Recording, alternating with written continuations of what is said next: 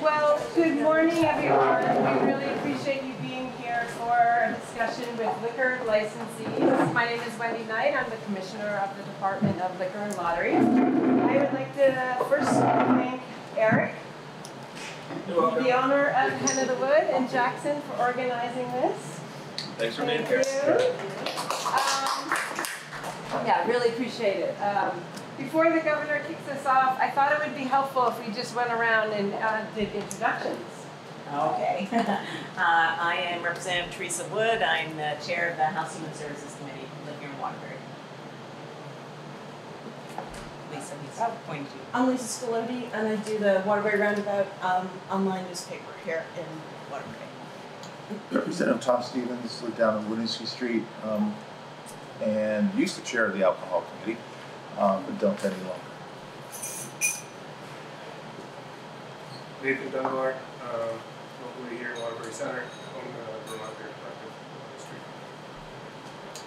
Mark Ewald, live in Duxbury, owner of Vermont Beer Shop. My name is Britt Thompson. I live in Waterbury and I'm a co-owner of Salt and Light. Luke Williams, Salt and Lime, live in Waterbury. Chris Yance, new producer of Meads and Ciders in Waterbury. Mark Fryer, the Reservoir on the Bench, Main Street Brewing. Matt Gordon, resident of Waterbury, owner of the Tropic Brewing. Charles Martin from DLL Communications and Legislative Director. Amanda Wheeler, from the Governor's Office, Press Secretary. I'm Christine Gugliani. I work with ACCE and the Communications Director. John Zanin, Governor's Office, Special Projects. Heather Pelham, I'm the Commissioner of the Department of Tourism and Marketing. Denise Riley Hughes, I'm the Secretary of the Agency of Legal Services. Kendall Smith, Governor Scott, Director of Policy and Legislative Affairs. All right. Well, good morning, everyone. It's great to be here in this beautiful facility. Thank you very much for hosting us. And maybe a little bit about why we're doing this. When I became governor, I went to new governor's school. They have such a thing. And some of the governors were talking about how often you get together with your cabinet. And we heard everything from mostly meeting every other, maybe quarterly, maybe by every year, sometimes not at all. And I thought, I believe in the team atmosphere, and it works best for me in my business life, racing life, and politics in general. I think you get the best results when you bring everybody together. So we meet every single week as a cabinet, and we work trying to, across agencies, to do whatever we can to educate one another as to what's going on in our areas, so that we can better serve Vermonters. I also thought we can serve Vermonters sitting in our in the cabinet meeting, and in the pavilion. But there's nothing like getting out and seeing people and hearing from them. So we started what was called the Capital for a Day. We go to a different county. We try to go every single month. Pandemic took its toll on us. The flooding has taken its toll on us, but we're trying to get back at it now because we want to hear what's going on in our communities, what we can do better.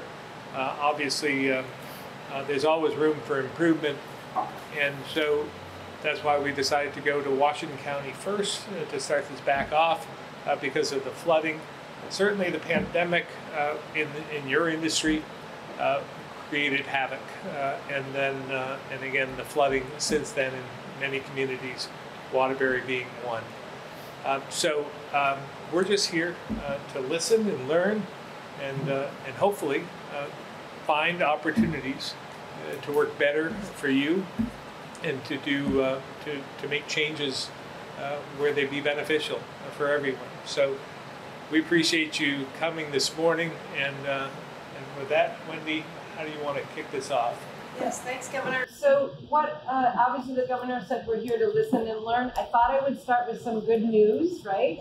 So we've been talking about our business-to-business website for bars and restaurants to purchase alcohol, actually not purchase but make the order. That's been in development for about a year.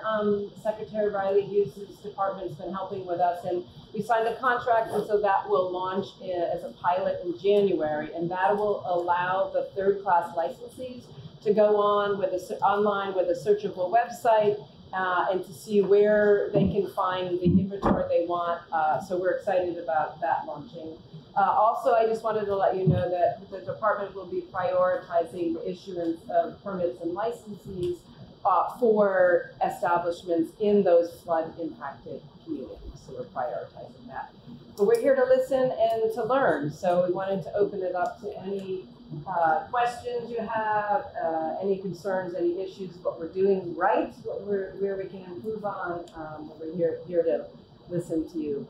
And then Commissioner Pelham has some tourism updates that she can give you on what the tourism department is doing.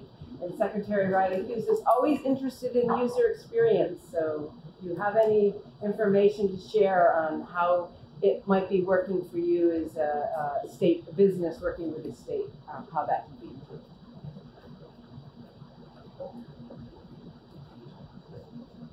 Jackson, you want to start us off? Sure, I'm Jackson Straybenson. I'm beverage director for a restaurant group with Heirloom Hospitality. I think one of the challenges we see from, we have 5 different restaurants, that liquor purchasing is always a challenge.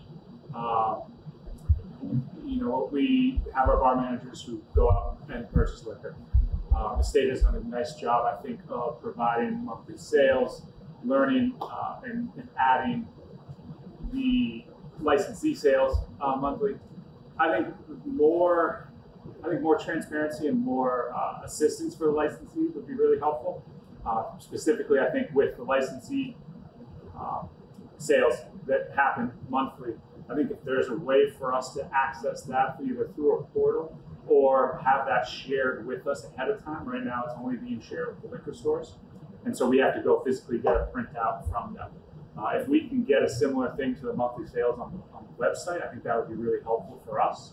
Because right now it's kind of, I think it's an unknown for us. So we'll have our bar managers go into the store, they'll buy the liquor, and oh, look, we have a sale on this. We strategize as a company when to purchase and how to purchase. The monthly sales are super helpful for us, being that we purchase the same bottles as our guests at the same price. So we will strategize around that and try to make bigger purchases during those monthly sales. So if we can get access to the licensee sales that are a little bit more regular, I think that would be a huge help for us. That makes sense, and that's one of the things that the business-to-business website will allow. It's a much more efficient way of purchasing alcohol. With the business-to-business in the website, is it going to be able to, one of the challenges I think in Washington County and also in Chittenden County, that we have a lot of businesses, a lot of business, small liquor stores. A lot of product gets dropped in these counties and they go away fast, especially in the summertime. Aperol, hard products that are really important for us, whether it be our cocktail menus or just standard products during the season. Are we going to have access to being able to get bottles from smaller counties, smaller stores when they end up with a stockpile because they don't have as many people buying the product? And we have all of our restaurants now that are running out of certain products during that season. Yeah, so the intent is for the inventory. So as a licensee, when you sign on to the website, you'll be able to see the inventory that's in the warehouse. You'll be able to see the inventory that's at each of the 8 of these spirit stores. Great. So that'll allow you to do your purchasing. You can also then save your orders. So if you're ordering, pretty consistent products, so that the next time you place an order, almost like with Amazon, you go in and buy again, you'll be able to do that as well. Yeah. Sorry, I'm going to keep going. Are we going to get, it would be nice, I think, we've gotten some inside access in terms of looking at what's in the warehouse from an ordering perspective. Is there a way for the state, all the licensees, to be able to see what's coming into the warehouse, what's sitting in the warehouse, so that we can plan out our menus accordingly? One of the challenges that we have is a bar manager we go through cocktail swaps seasonally. If they're planning to write a menu for the summer business, if they need to plan, I want to use a certain product, are they able to see, can we get everyone to be able to see, hey, this is what's in the warehouse, this is our ordering habit, and how can we get ahead of this? You know, specifically, we've had a product, I'll use gift cards, banana report, where we've had a product knowing it's on the cocktail menu, knowing it's a special order, trying to get a back stock where we have a liquor store carrying a case, the warehouse carrying a case. And it's been a challenge where the product doesn't get reordered until all the product's gone in the state. And if there are random bottles in Addison County or in Southern Vermont, it's hard for us to be able to plan that menu out and say, hey, we need 2 more cases. Well, guess what? There's 3 bottles in Southern Vermont that no one's buying. Right? That doesn't help us. We would easily go through another case, but it doesn't get ordered, and then all of a sudden we're scrambling on our cocktail menu.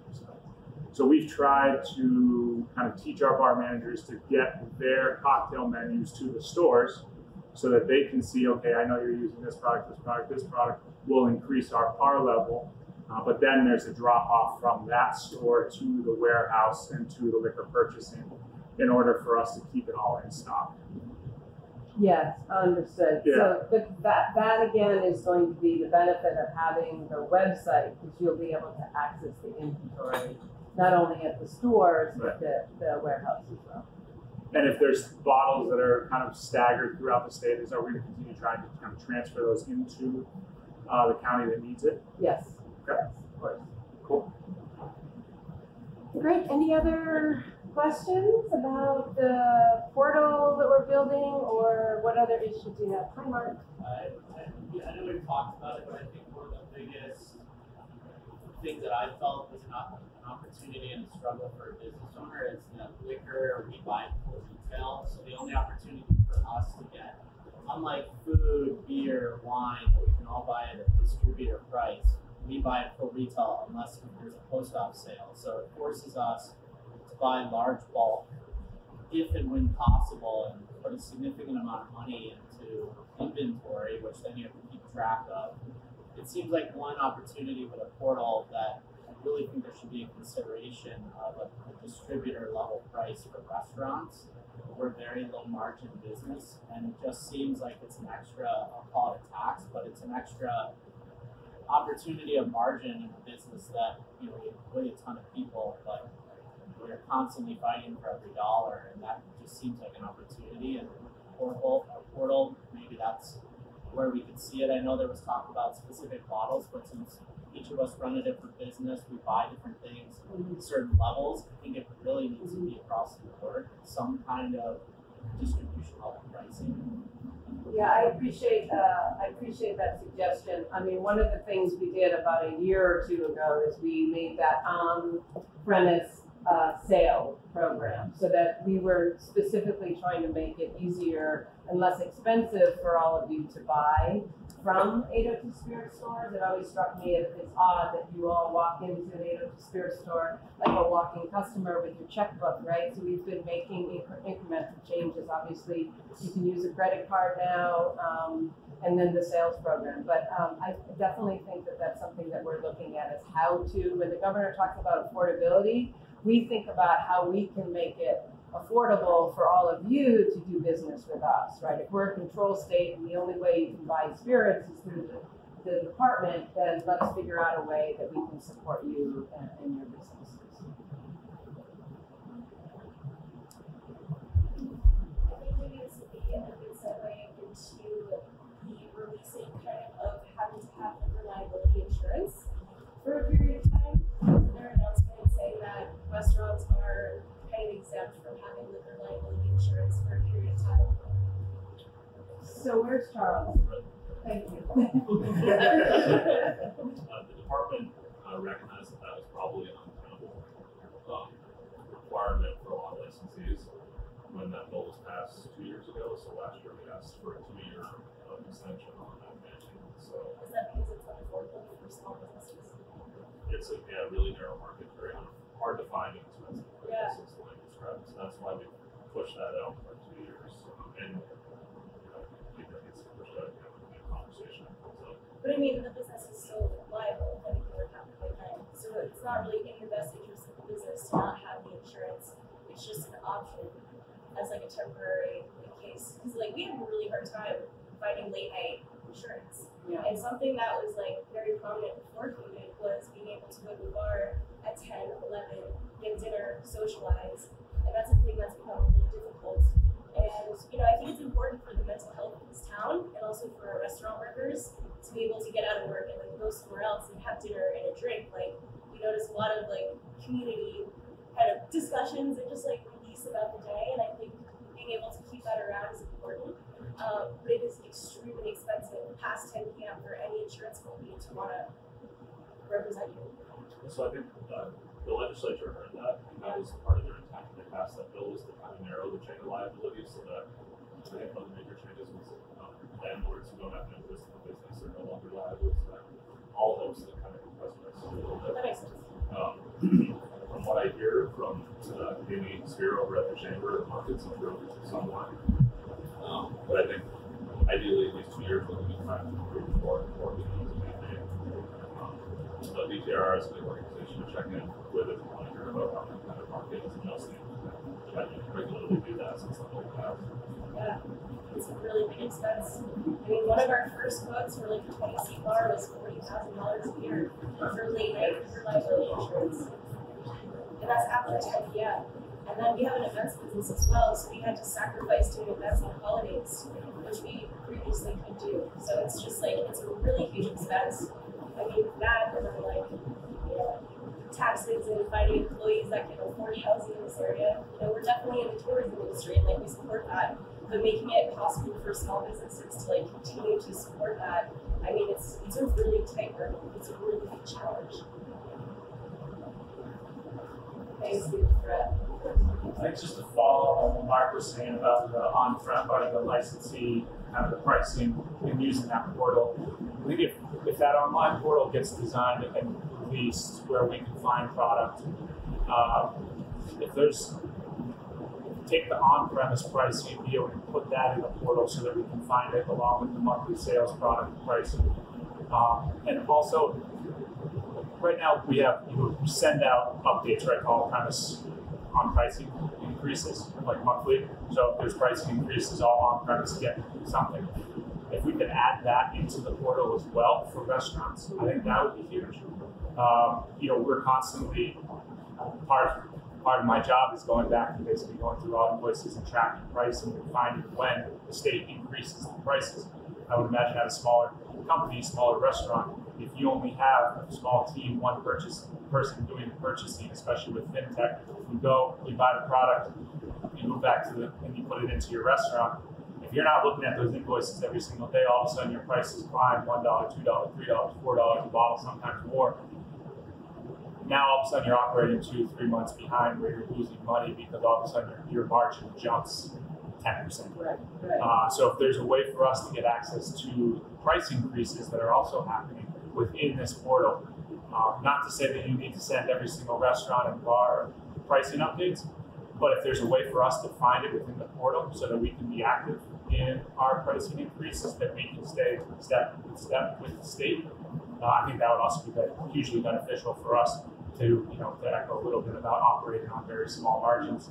I think every cent counts in this business, and if you all of a sudden are losing 30, 60 cents per cocktail, that can be really harmful, especially in a place like Waterbury, where we have a small tourist season. It's summer, it's fall, it's February, it's March. Other than that, you're trying to figure out how to get by. The portal for the on-premise licensees will have the updated pricing. I just want to be clear that the state is not increasing the pricing. It's the suppliers that are increasing. But when, so we just pass that along. But when, obviously each on-premise location gets an update, right? In order for you all to be dialed in on your pricing, and every single store has the same price no matter what, right? When those price increases go, how can we get better access to that as opposed to buying something and seeing it on the invoice? Right now our team goes, they pick up an order after it's already been fintech closed down, right? They take the invoice, they give it to our accountant, and that's it.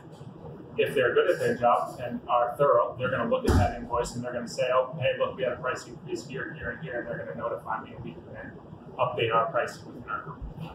If you're not paying attention to that, which a lot of people don't, because that's, again, they're trying to do the main part of their job, which is serve guests at a restaurant. How can we get better access to that so that we know ahead of time, okay, price increases are coming next month? Right. Because all the on-premise know that relationship, I think, is a tough one to then take an on-premise, which is struggling with staffing, to then notify every single bar and restaurant that's buying from them. But if we can get better access from the DLC to say, hey, price increases, the portal's here, here's your monthly sales, here's your ordering system, and here are the price increases that are coming. Now all of a sudden we're proactive and we're able to say, all right, cost of Carpano Antica is going up $5 a bottle. Are we going to use the sweet vermouth in every single restaurant? No, we can't afford that anymore. The guests can't afford that anymore. We're switching to a different, you know. You talk about tourism, Jackson. Heather, did you want to talk a little bit about what the state's doing for tourism? Yeah, no, I'd be happy to.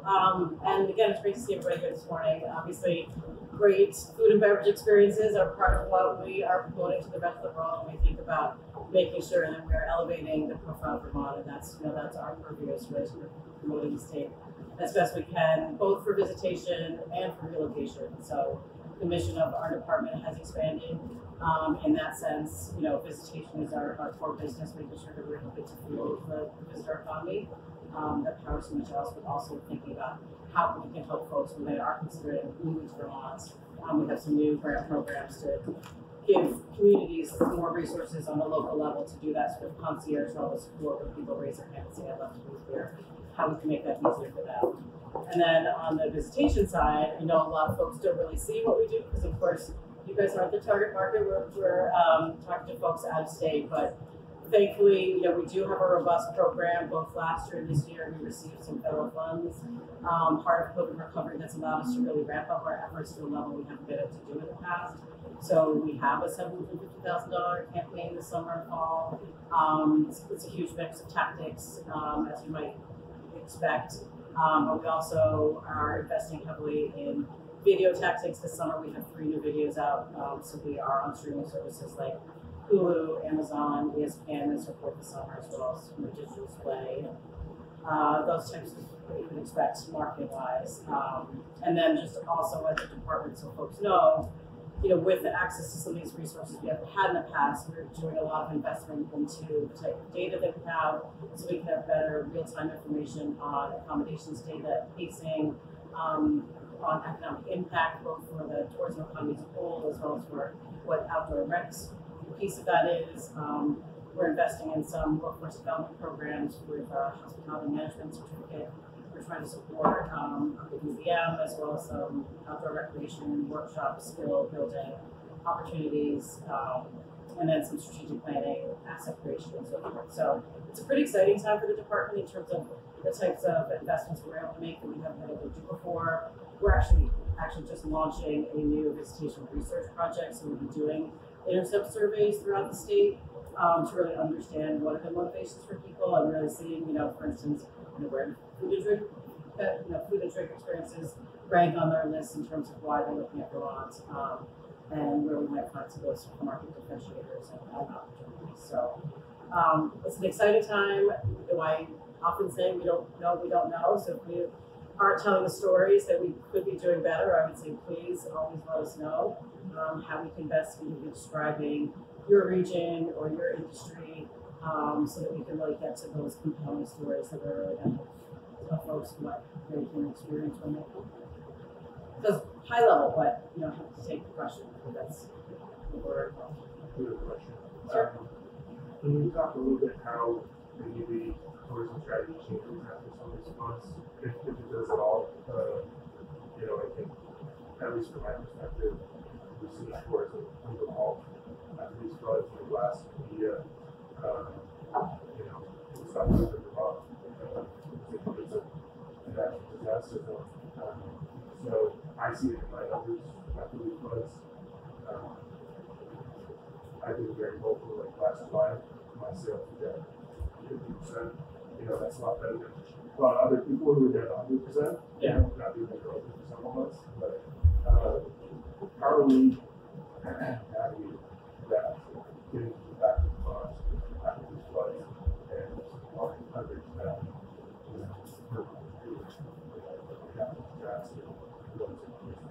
Yeah, I mean, it's a great question. I would say that, last year certainly was, I would say, a different situation than we had this year. I mean, there was no doubt that, seeing our capital city on the national news for weeks on end, the water made a big impact on the brand. So we created a whole very much open campaign last year, and really, doubled down the best we could to combat those images that people saw. In terms of going forward, I mean, this is kind of a new reality, right? We have to figure out how we're going to be able to pivot when we have severe storm events, and also recognize that that's happening in other parts of the country too. So I think part of the narrative is that this isn't a Vermont problem, severe weather. It's something that we have to recognize and make sure that we are educating folks as to, what are the trail conditions you might need to avoid this area. Is a certain state park closed and so forth, that kind of information, but also just reinforcing the positive that, there may have been severe impacts in one community, but, the rest of the state, again, is very much open. So that's really how we kind of approach it, is that we want to acknowledge that, like, as residents, we're very much tied into our news cycle about, we hear more details every day about what's happening.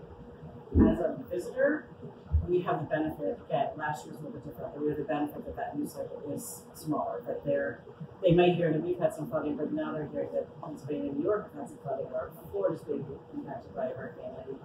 And, thankfully, there's also the direct communication with lodging properties. So, directly after an event, lodging properties are able to talk to their customers who are coming and say, hey, there's been this impact, or there hasn't. So they can kind of take care of the immediate visitor. And most of the folks that we're talking to are thinking 2 months, 6 months, even next summer, in terms of like putting that idea of Vermont in their head. So it's a little bit of a fine balance, I guess I would say, between making sure that we are still inspiring people to come in the future and not reminding them that something, quote unquote, bad has happened. At the same time, acknowledging that there has been impact in certain communities, and this is where they can find information about where they might need to be or not be. In terms of broad numbers, I can share that we are coming down off of 2022, which was a very strong year.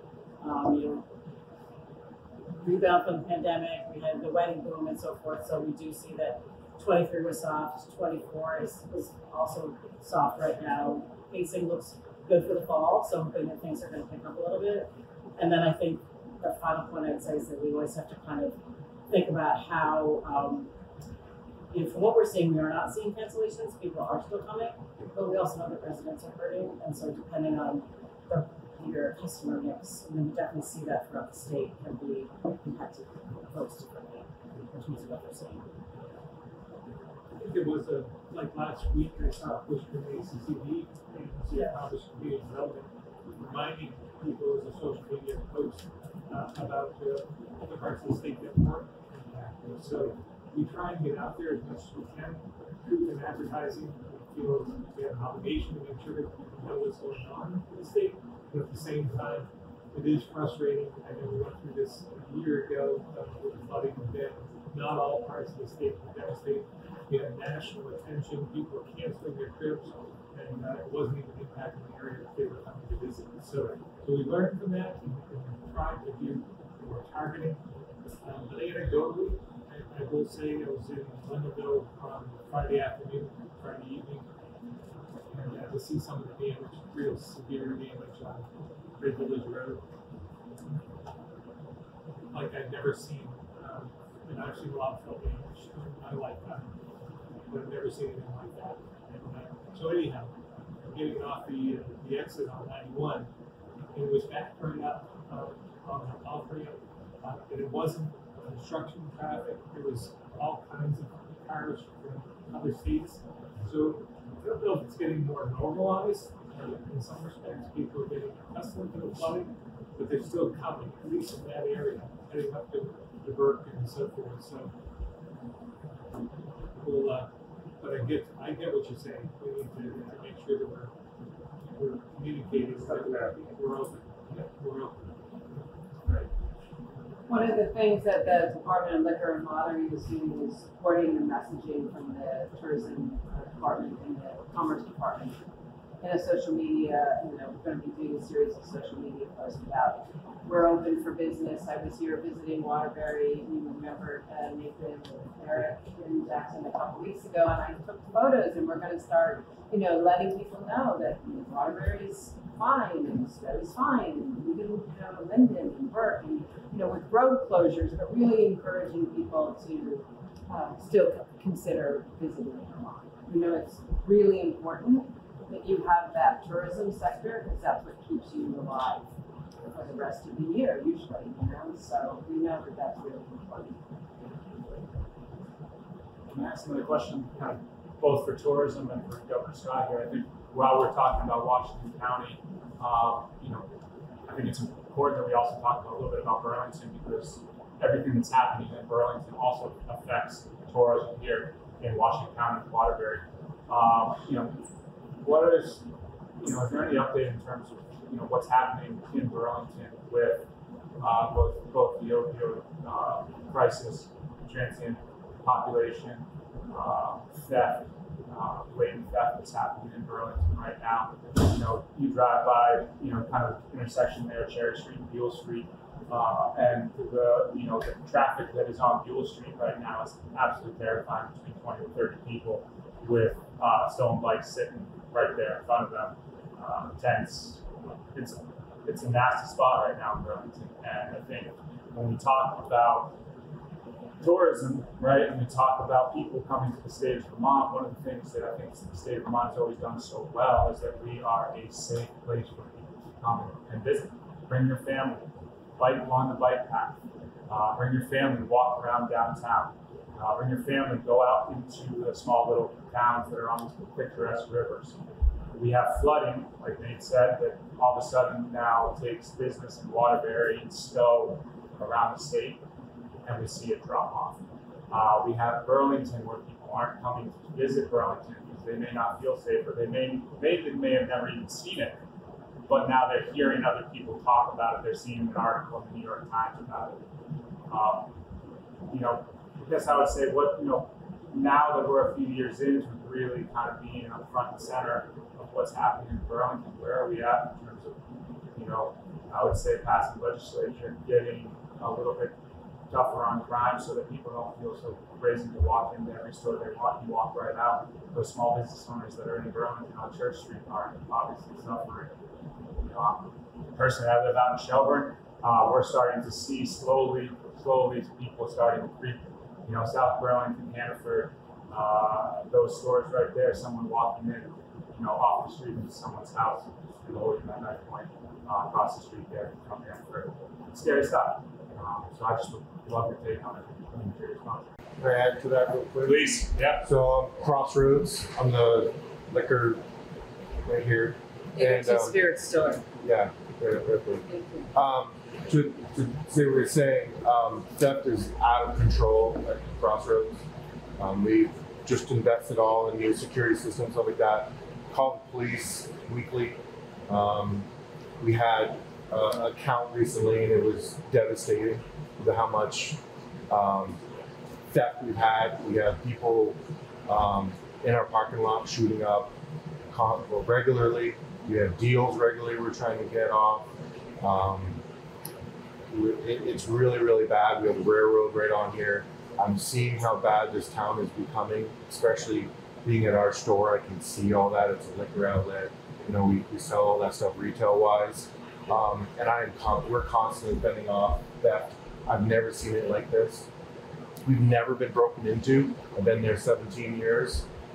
We've had 2 break-ins, in the middle of the night. So it's coming, and it's here. So I just wanted to, yeah. Liquor, cigarettes, that's about what they're taking.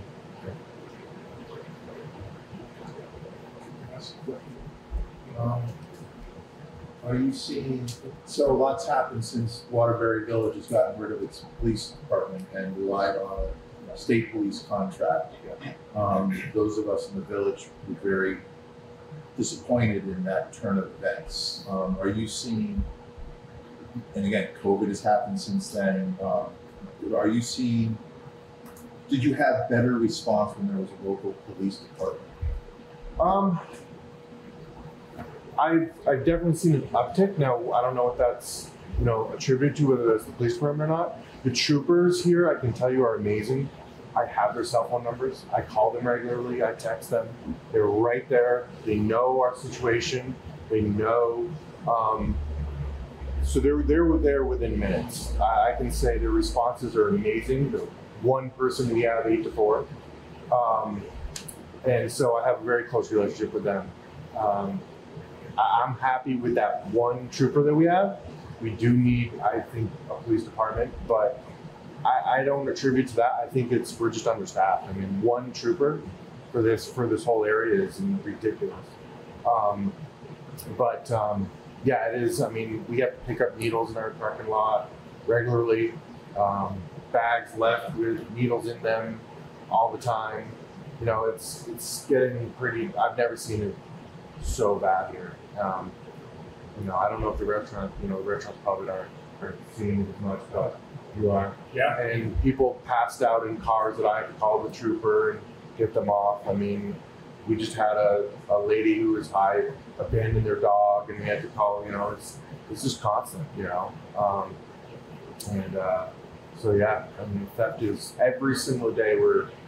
There's someone running out the door with liquor or something, food or whatever it is. So. I think the crazy thing is we all have stories that we're watching, and it's happening all around us. I'll just give you 2 quick ones. Literally, I was in Burlington this past weekend for dinner. I had a wood in Burlington right off Cherry Street. As I was leaving in my car in the parking garage, someone clearly impaired, I'm going to say that someone that didn't own that car, pulled the car out. I'm waiting in my car while they pull out. They hit the car next to them. They stop, they pull forward, they back up again, they hit it again. And then they drive off while I'm behind them. I snap a picture of the license plate. Turns out they actually hit an employee of ours at Wood. That was her car that they hit and took off. And I'm sitting there watching this happen. I called the Burlington police and say, hey, I just witnessed a hit and run. But before I got to that, I had to listen to the 15 different things on Burlington police about what I needed to file on the website, one of which was a hit and run. So when I finally got through to somebody after all of the 15 options, they said, yeah, you need to file on the website. We'll send somebody out to take a look at the car. Luckily, I got a picture of the license plate. I took a picture of the employee's car that got hit, and I sent it to her. I didn't know at the time it was her car until I asked inside. But now she's gonna have to pay for that because the deductible's not gonna cover it. Last week, my kids in camp over in South Burlington off of Industrial Ave and Williston, South Burlington border. There's a park right there off Industrial Ave, great tennis court, basketball court, baseball field. I pull in there with my son after dropping my daughter off at camp. So right across the street from the daycare, there's a car. Again, I'm gonna make an assumption that it's a stolen car. 2 people in the front, keg, windows open, a keg right in the middle behind them with the kegs tapped, them drinking out of the tap, shooting up in the parking lot across from the daycare center. And I'm like, okay. My son's like, I thought you wanted to go play basketball. I was like, I did. We're gonna go someplace else. Beautiful little park, but anyways, we all have stories. I wish there was one easy answer to this, but there's not. One of the bright spots during the legislative session, from my standpoint, was we did make some gains in terms of public safety. It was a priority for us. Worked with the legislature on many different initiatives. Recidivism, I think, and accountability is something that we tried to focus on, and I think we made some gains there. It's going to take a while to put that into place. but we need people to get cited. We need people to go to court, and they're not going to court. You know, they haven't been. We have people, you see it, the warrants for their arrests that are ongoing. They have numerous citations, and they just don't go to court because there's nothing anybody's going to do to them. So we've made some changes there. That's positive news. Housing is, again, something that we all recognize is an area. I mean, you see it with your employees. We see it in our communities. We need more housing, and we need to continue to focus on that and treat it as the crisis it is, because it's a crisis in Vermont, and that has a ripple effect, whether it's the homeless population, but just from a workforce standpoint, and what that does when you are able to provide housing for one sector, it opens up units for another sector. So again, we need to continue our push forward with that. Workforce from law enforcement perspective is another challenge. Just like you, law enforcement hasn't been given a pass. We have 8,000 employees in the state government that have open positions, right? We have an 80,000 person workforce in state government. 8,000 we need to fill positions. It's the same with law enforcement in state police, local law enforcement. We have many communities that aren't able to fill positions, can't run an overnight public safety service. We're trying to fill gaps with state police, but we're challenged ourselves. So the workforce, the demographics, the housing, it's all interconnected. And that's why there's not just one thing we can work on. We have to work on all of it in order to satisfy the needs. But I mean, the good news is it can be, we can fix this. We can turn this around. But we have to think about a whole broad perspective of initiatives in order to do that, because there's not just one. It's all of them together. Again, the demographics in our state tell the tale, and we keep, we're aging.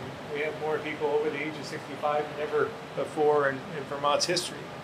And that's not good news, because we're not backfilling with a younger, healthier population. It leads to more healthcare costs. It leads to a lack of workforce. It leads to the need for more housing. It's just ongoing. So again, we need to pay attention to the fundamentals, the basics, and housing is one, public safety is another, and try and focus on those areas in order to accomplish the goal. So I sympathize, but we're all feeling the effects of that in every area. Anything that we can kind of, look to from people like Jeremy for producing beverage, people that we deal with a lot in our industry, mainly the theft, but I agree with there's a lot of fundamental things that need to change and need to be kind of dialed in for us to get overall change happening in the years to come. And what about the short term?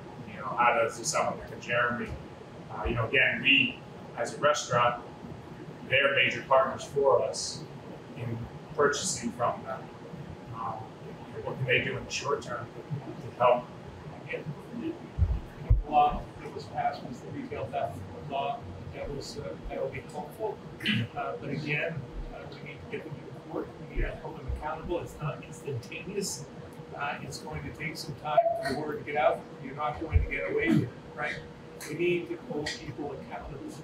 And if they're impacted by addiction issues, we need to focus on that too, and get them the help they need. But they have to be willing to get the help too. Sure.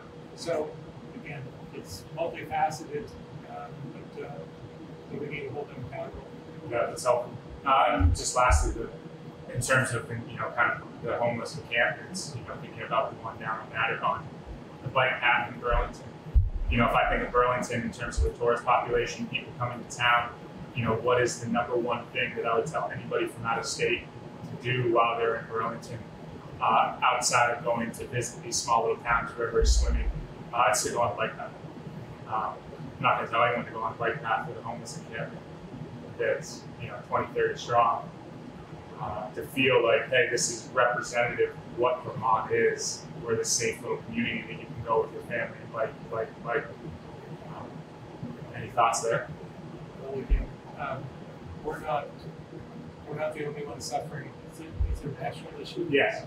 So we again need to do what we can here in the state. But it's a homeless population.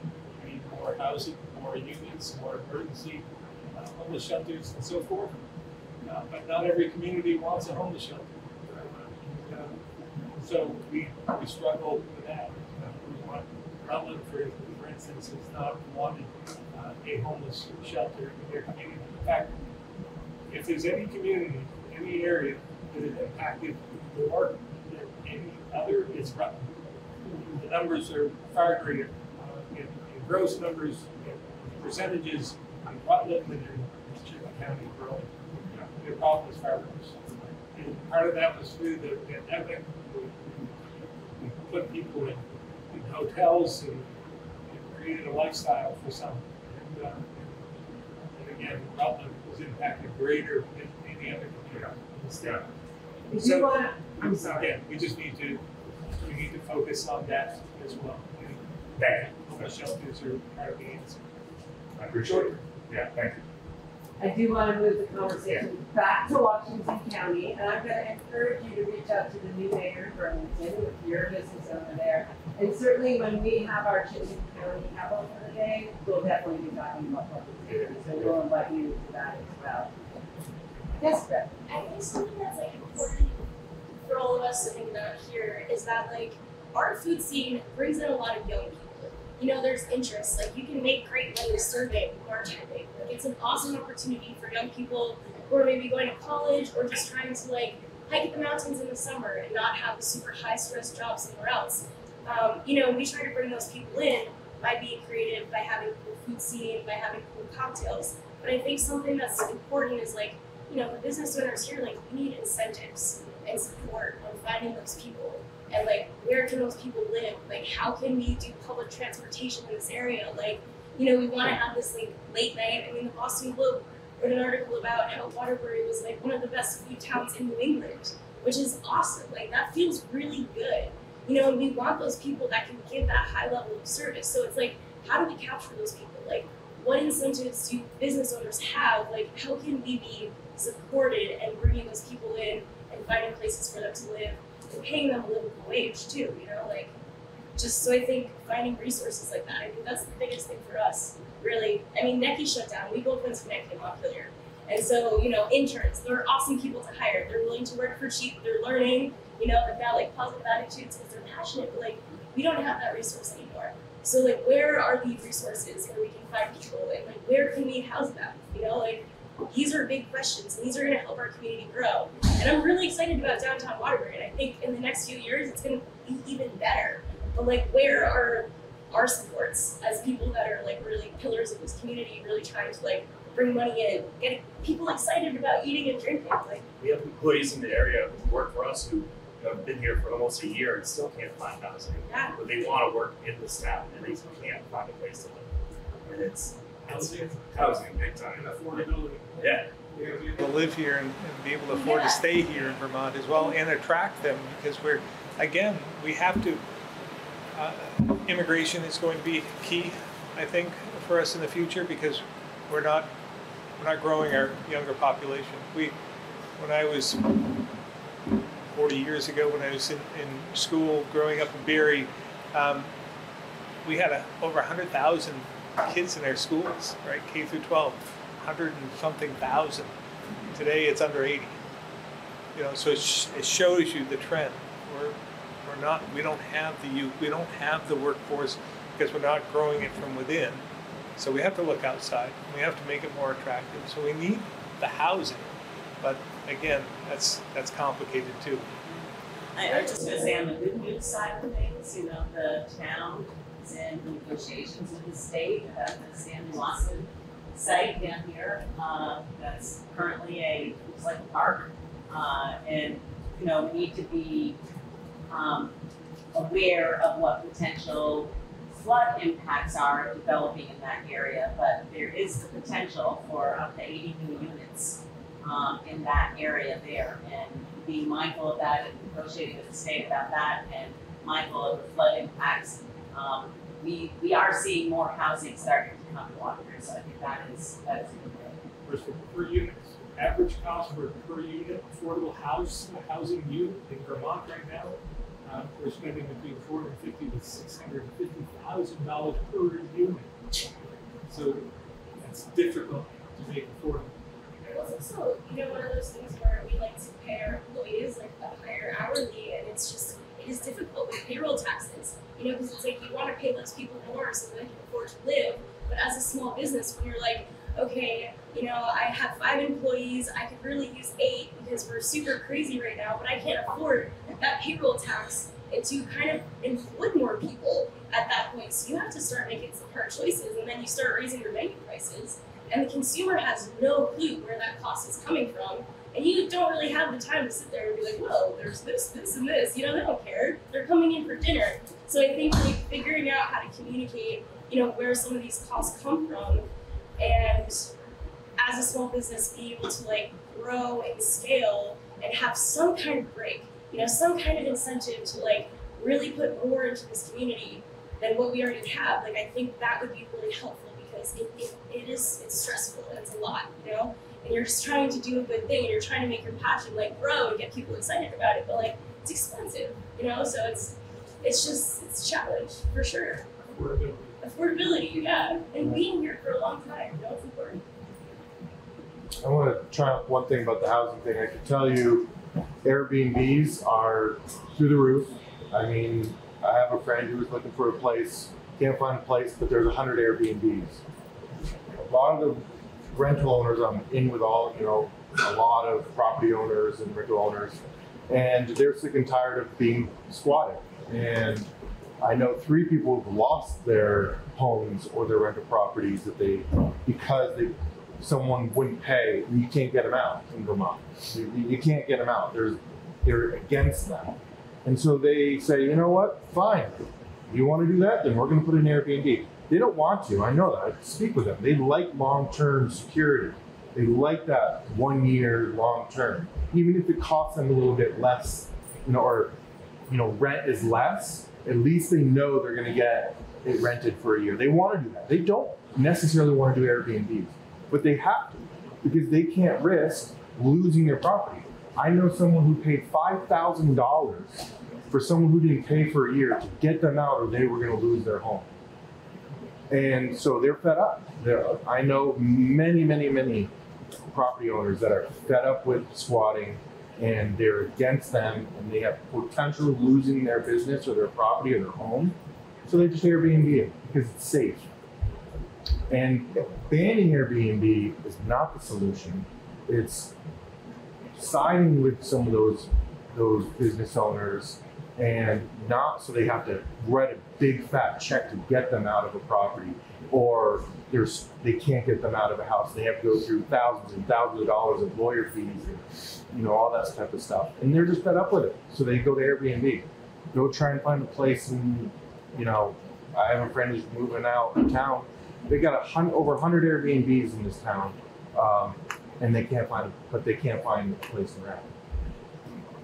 Again, accessory dwellings are part of the answer. We're going to have to make some regulatory changes in order to make that happen, and to just grow some of the elderly population who have these big homes but can't afford to sell them and find someplace else because it's $450,000 to $650,000 per unit. So they're stuck, but they have large homes that could be utilized for more families, or maybe even with accessory dwellings and so forth. But it's a vicious cycle here. And I speak as 25 years ago, the happiest day of my life was when I sold a 4-unit apartment house in Barrie. Happiest day of my life. So it's 9 o'clock. It is 9 o'clock. Almost 9. We want to wrap up. Lisa, you had a question? One question for you, Governor, that I think the local folks here in the room are curious to know, looking down the road. It's August now, but fall and winter are not far away. My partner Gordon and I had a nice little visit at the Armory 2 weeks ago. There was a contingent from the Civil Air Patrol cadets, a whole bunch of teenagers, were the first overnight guests in the newly remodeled Armory here in Waterbury. It's all outfitted, they have cubbies, they have their cots, and the environment inside was really comfortable, it's air conditioned. They've done a nice job getting that place updated since it was used by the National Guard. And a lot of folks are wondering, what's next is with that proposal for that facility to be used. As one of the things you were mentioning, we need more emergency shelter space. Will that be back on the table this fall? Well, we'll see. I mean, obviously, it's a useful site for something. The Civil Air Patrol is using it, and that's great. We had anticipated using it for an emergency shelter, but that's now off the table. So we'll see what we can do with it. We want to make sure it's viable, it's local, it's something that, again, could be used for something. We'll figure it out, or we'll put it back out in the market. Maybe some entrepreneur will do something with it. Okay. Thank you. Well, I really appreciate you all being here. It's been a great discussion. We've learned a lot for us to kind of take back and think about. I appreciate the feedback. Governor, did you want to offer any remarks? I just really appreciate you coming out, and again, make sure you communicate with us ideas you might have, challenges you have. If there's something we can help solve, we'll do our very best. If there are legislative things, obviously you have legislators here today. We should talk about it. I would also ask that you get active in terms of testifying in the legislature. We need to hear from everyday folks, entrepreneurs, what you're hearing in your world, and how that relates to things that are happening legislatively. So get involved, go to the State House, testify, and we'll figure some of this out. But we need more people in this state in order to satisfy the workforce, to grow the economy. I think I personally feel we need more taxpayers, not more taxes, to make it more affordable. So we need to attract more. I think we're on the same page. We need more people in this state, but we have to satisfy a few of those hurdles, get through those first, like housing, in order to do that. So thank you. Thanks, everyone. Have a good day.